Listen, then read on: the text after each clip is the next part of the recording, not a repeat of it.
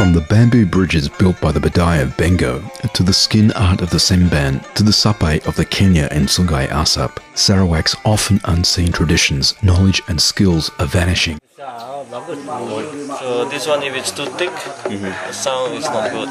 So it has to be at the right thickness. Yeah. So then what he does is only after he get the right thickness, the right sound, then they will pan it up. The Sape is the traditional lute of the central Borneo upriver peoples, particularly important to the Kayan and Kenyah tribes of East Malaysia. Up to 7 generations of music are said to be known to the Sape Master living in the middle of Sarawak at the Bakun Dam resettlement scheme, Sungai Asap. Few musicians remain who can perform the music of former generations and in the style authentic to its forest origins. The Sape Master of Sungai Asap is one of those few.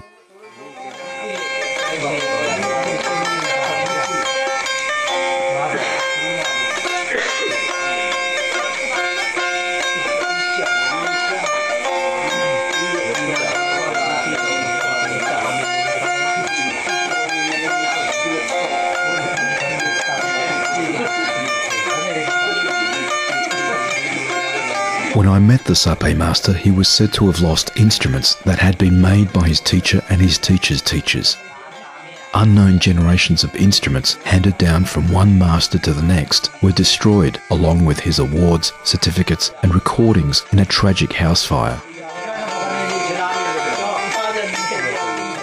The legacy that remains to him and his people are the skills he was taught to both build and play the Sape. The Sape, he explained, is played in combination with dance.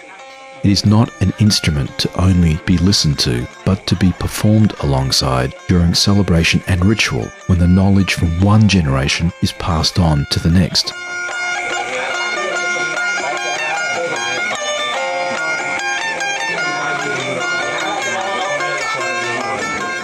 With the Sape Master into his 50s and his remaining 2 students nearing their late 40s, he fears that much of the music he has yet to teach, one student for each generation of music taught to him, will be lost to the Kenyah when he dies. In fact, I was told the knowledge that all the elder Kenyah at Sungai Asap possess will be buried with them. There are no longer the youth in Sungai Asap to teach. The young were nowhere to be seen. They were in Bintulu, Miri and elsewhere in Sarawak, earning the money needed to support the once self-reliant Kenyah in longhouses they must now pay rent for, and on very little land to cultivate that is no longer their own.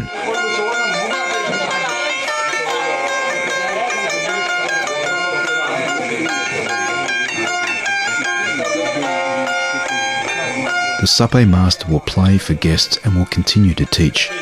But as long as the youth remain distant from their families, it is likely that his will be the last Sape to come from the forests that were once home to the Kenyah of Sungai Asap.